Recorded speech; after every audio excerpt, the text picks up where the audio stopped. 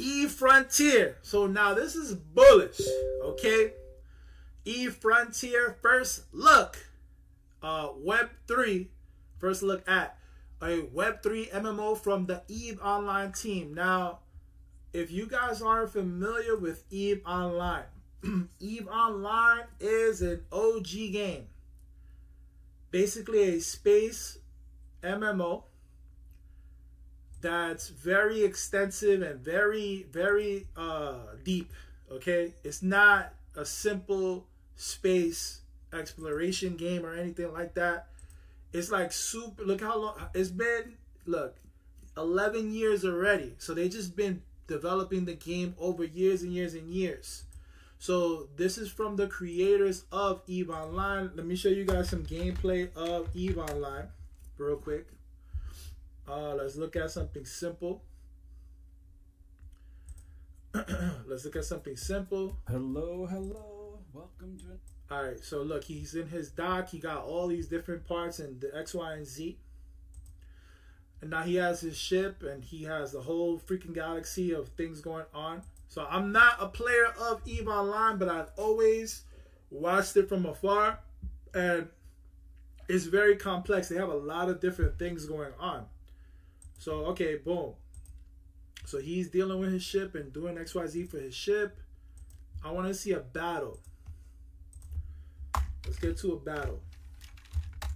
Real quick, we're gonna look at something real quick.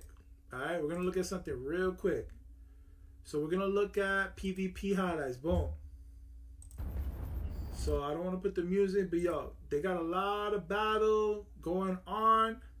So from what I understand, imagine imagine in this game, you know, you have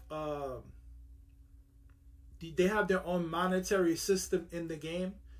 Okay, imagine like you're a billionaire in the game. I don't know exactly their currency name, etc. But from what I understand, like let's say I have a base, I have ships, I have X, Y, and Z. Another faction can come and capture some of my stuff and I lose it in the game, right?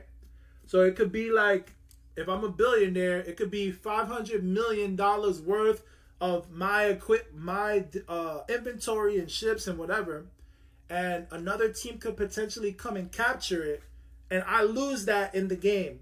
So it could have took me 3 months to get whatever it was that I got, and they could come and snatch that shit, right? So there's a lot of competition in the game, and there's a lot of deep elements in it. So now, I said all of that to say this. That same team is making a Web3 MMO called Eve Frontier. So in a nutshell, Eve Frontier. The Eve Online devs are making a crypto game you could play in 2 weeks, right? One of the more hardcore MMOs with stakes so high, the battles can sometimes cost more than 300K and involve thousands of players. So here's everything they just teased about their next game, Eve Frontier. The game is space survival MMO. Humans ruin civilization and the few remaining survivors fight for resources amongst themselves and other foreign species. So the game travel through space, extract resources, fight for prestige or survival. Energy is a primary resource that the economy will be built around. Finite resources with uneven distribution equals constant conflict. Bullish, right? Large crafted items will be tradable on any blockchain marketplace. Bullish. Player choices drive the evolution of the world, economy, and politics. There's also a key focus on letting players and developers build apps, crafting system, unique turrets, etc. that over time may become a part of the core game. That's fire. Think of it as code that interacts with specific infrastructure within the game. Eventually, the devs just become one of many builders in this world. That's so dope, bro. Currencies. So Eve. So guys, Ray, what up? Bro, Ray, how do we make money? Eve is the crypto. Okay? Governance and trade of items outside of the game's marketplace. All right. And Lux is the virtual trade inside the game. So I would imagine, you know, you convert Lux in game to Eve outside of game. Eve is governance to decide what the economy of what's in the game goes. And players can also create their own currencies. That's bullish, right? Carved out I could imagine that they're gonna have a DEX, and meme coins are going to be currency of, you know, whatever factions they got going on, potentially, right? Carved out of a corner of space, and want to run your tribe with sub economy inside the game defined by your rules. No one is stopping you. Essentially, they're creating an authentic, high risk, high reward space sandbox with crypto and a ton of smart contracts. Sounds ambitious? I agree. But this game is a chance to prove to anyone outside of the space that the power of blockchain in creating an environment for trustless player-owned economies to thrive. Facts, because it doesn't get more complex than the mechanics of EVE Online. If they can just take a fraction of what EVE Online is, put it in blockchain, make it verifiably fair, and then allow people to build the economy inside, that's amazing. You know what I'm saying? And this will be a direct competitor to Star Atlas. And Star Atlas was able to capture lots and millions and millions and millions and millions of dollars, right? Billions of dollars, right? So if anyone is going to do it, it's these guys. Their next private test starts on the 27th of September. So you guys can go and participate in that if you want to. Go to eFrontier and tap in. And and of course, you know, we out here, you know what I'm saying? We're always outside, right? And what I mean by always outside is we went into the Discord right away as soon as I saw this. And I went to go test the temperature out and see what's going on. And the Discord is filled with EVE Online players, right? Now it's interesting because their culture hates crypto bros. And they clown us, right?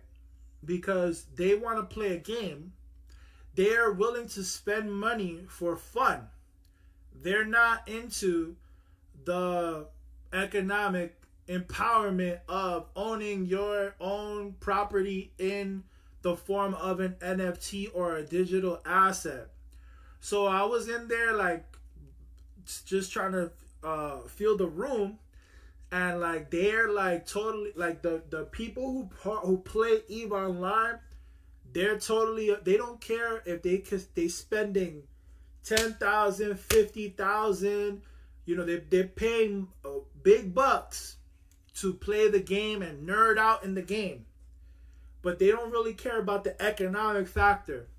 So we are the DeFi warlords. Now, we love gaming, of course.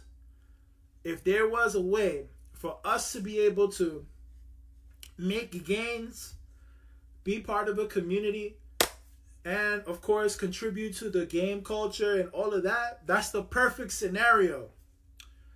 But of course, on the hilltop, looking through with the binoculars, we could potentially see an opportunity here where the EVE Online core community are more interested in buying, whereas the crypto bros are more interested in the financial aspects of things.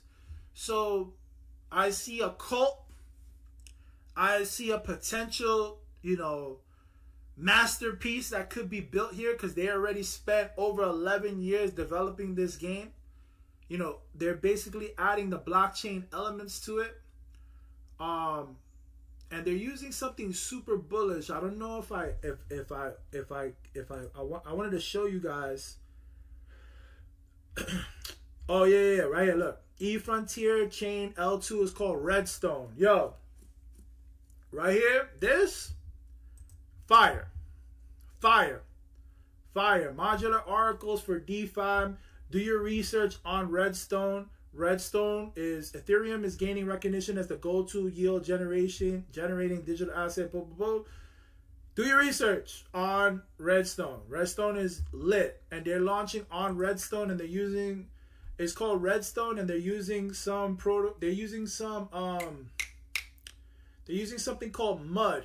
It's fire. The tech behind it is dope. So it's not like they're just launching on some shitty L2 and doing a cash grab. Now they really trying to build something great here, and they have really great devs, right? So, yo, but I see potential opportunity from a monetary side for this because of the way that the EVE Online community is. It's like nerds with money, and they just want to have fun. They don't care about the financial aspects. But don't get it twisted. Like, you know, see, that's the thing. You have people within the EVE Online community. They figure out ways to make real money in EVE Online. But when the nerds who just want to have fun find out about those guys, they join together, Nerd Squad, and they go after them, right? So that's what I was gathering from the Discord. Like, they're laughing at the crypto bros because they feel like they're going to attack the crypto bros thinking that we're just going to come in and just extract, right? So it's interesting, but we're going to see. You know, we'll see. I think it's going to be worth the effort and, you know, doing research on the game. So we'll find out. But shout out to E Frontier. I think it could be a bullish opportunity. And, of course, you know, we day 1 minute, 1 second, one as usual. You know what I'm saying?